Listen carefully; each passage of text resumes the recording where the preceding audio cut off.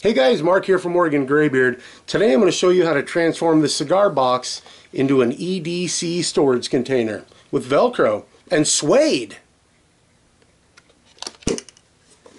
Okay, so this is a pretty simple, fun project that doesn't require a lot of tools or materials to complete. Obviously, to start with, you'll need a cigar box or something similar.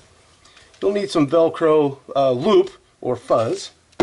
You'll need some kind of suede or material to go on the bottom, some contact cement, some brushes, a sharp knife, and some kind of square or straight edge for cutting the material. Alright, so we'll start by measuring the internal dimensions of the box. So it looks like the top is about 6 3/8, just a tad over. So we'll do 6 3/8. by 7 9/16. Alright, now that we have our measurements, we can get our suede out here. We're just going to come down about 8 inches and cut a nice clean edge on one side that we can work off of. And we can just rough cut this and put this away. So once you have your piece centered, you can mark out where your cuts need to be. So we need to be at 6 3/8 this way and 7 9/16 this way. We're just going to kind of eyeball that. So that is a good fit. So we're going to do 7 9/16.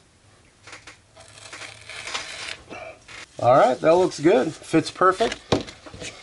So now what we need to do is just trim this edge off, and that'll be the edge that goes in the middle. And we can just leave that little part on the outside edge. That's not going to matter. You won't see that at all.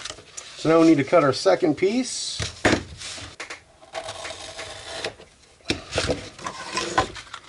Perfect.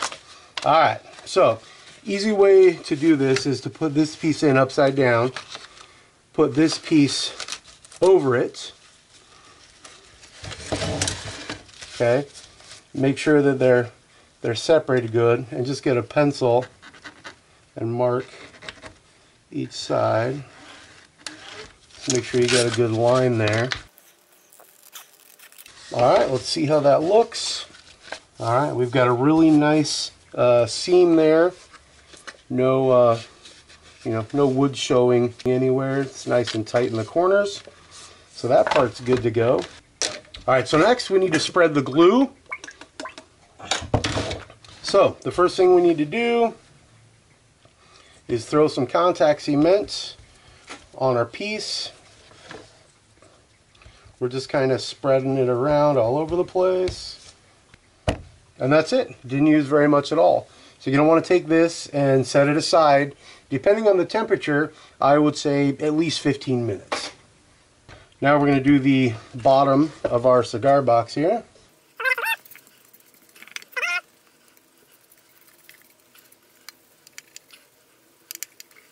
And that's it. Now you could glue everything up all at once, but for this project I'm just going to do one side at a time. Alright, so you'll know the contact cement is dry when it's not sticky anymore. So there's a couple little spots where it's still tacky, but that's not going to make that big of a deal in the grand scheme of things. And it also takes on a kind of shine, but again, it's not sticky. Now, two very important things with contact cement.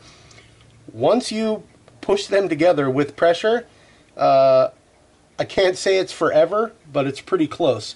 So you want to be really careful when putting this stuff in, because you basically only have one chance of doing it. Now, contact cement works best when after it's been stuck, you apply some pressure. I think the can says 25 psi. So you want to apply 25 pounds of force to it to really get it to stick. Here's a wood burnisher for leather. Something like that would be good. We're going to take these little pieces from the inside and lay them there. The contact cement won't stick to those because they don't have contact cement on them. So we're going to line it up like so. Make sure it's centered. And then we're just going to drop it down in place. And then we'll take our burnishing tool here and we'll just kind of smash that down. Now we can put these little frame pieces back in.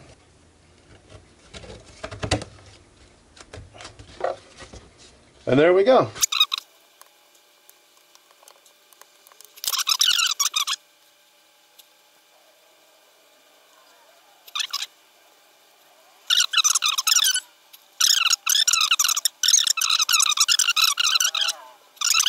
Alright, so our Velcro and the lid to our cigar box has had time to dry. So same thing as before, you want to make sure that you get these in exact, because you basically only got one shot to do it. So I'm going to start with that straight edge here. We kind of put that in the corner. Grab our burnishing tool, smash that down. Alright, now we'll take our second piece and we're going to line it up to the first piece there. That way we're sure that nothing in the background is going to show up.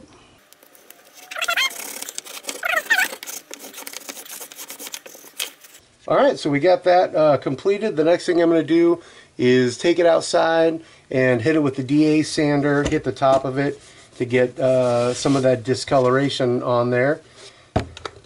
So let's go take care of that part. Alright, so we got our box outside. Now we're going to take our DA sander, and this has some 320 grit on it right now. Alright, so we're just going to give it a light sanding on the top.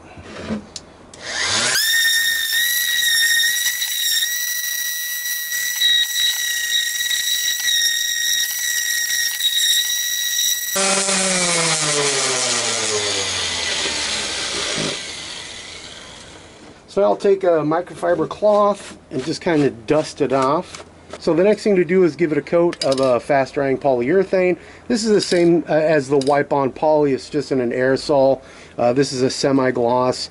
And the way I apply the finish is to spray it down, wait a second, and then wipe it off. So you just have the bare minimum of finish on there.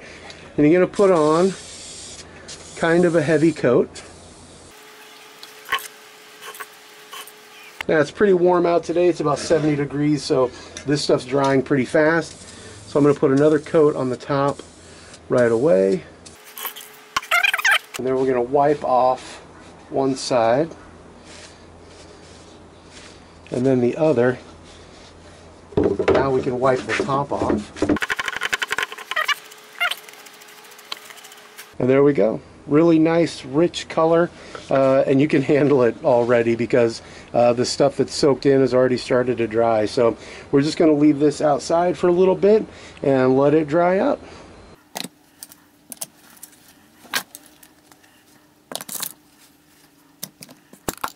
So I hope you like that fun little project. It's pretty quick and easy to make, and I don't need a lot of supplies or materials to put it together.